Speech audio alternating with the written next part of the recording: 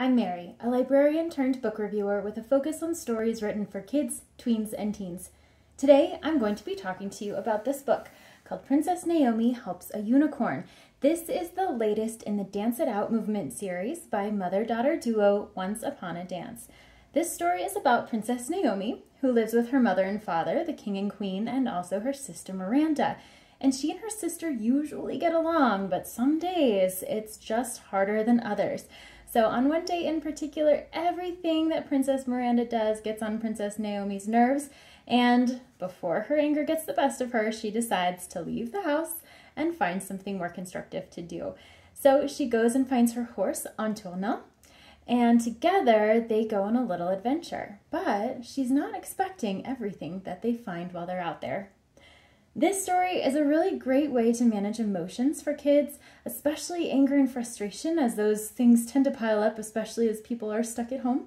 And just like the other books in the Dance It Out sequence, it follows the story. So you've got the illustrations on one side, then you have the text of the story, and also movement guided by Ballerina Kenora. So anyone who's familiar with the other books in the series is going to find familiarity here with Ballerina Kenora. So there's text to help explain what she's doing as well as visuals. So no matter how old your child is, they are going to be able to follow along. Now, you don't have to read this all in one go. You can read just the text of the story. You can just look at the pictures. You can do all of it at once. You can just do the movement. So it's really up to each individual how they want to participate with this story. I love the fact that these stories are all illustrated by different people. So in each one you get a kind of a different feel for the story itself, and it emphasizes what the mother-daughter duo is going for, that dance is for everybody, not just for ballerinas, not just for girls, so everyone who is interested in ballet and dance and movement can find a way to do it.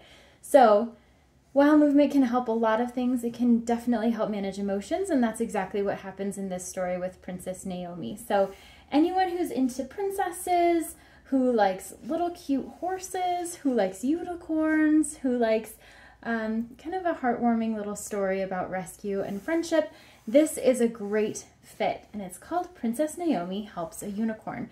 Now, if this sounds like a great fit for you, I hope you look for it at your favorite physical or digital bookstore.